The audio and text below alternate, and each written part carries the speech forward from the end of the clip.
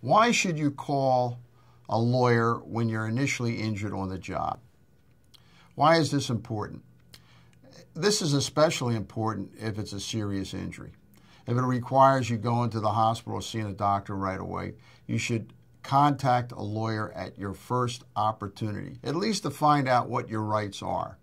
When a person is injured, their first priority is getting medical treatment, and that certainly is understandable.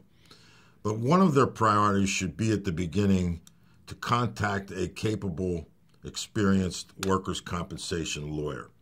And the reason I say that is we know from experience that the insurance company and the employer start on your case the minute you're injured.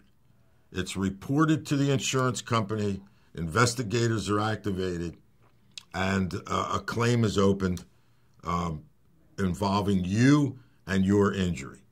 Why shouldn't you have the same feeling that a team is behind you? And the lawyer can explain to you what the future is going to look like. Anyone who is experienced in workers' compensation can do this and can do it very easily.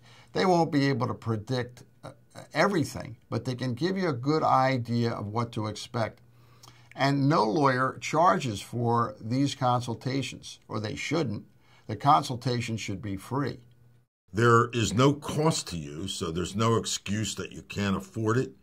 The law firm will speak with you, will start to gather the medical records on your injury, start to determine the strategy. And it's a good feeling, I've been told, by many people who we have represented over the years, that you have a team that's actively handling your case the same way your employer and the insurance company does.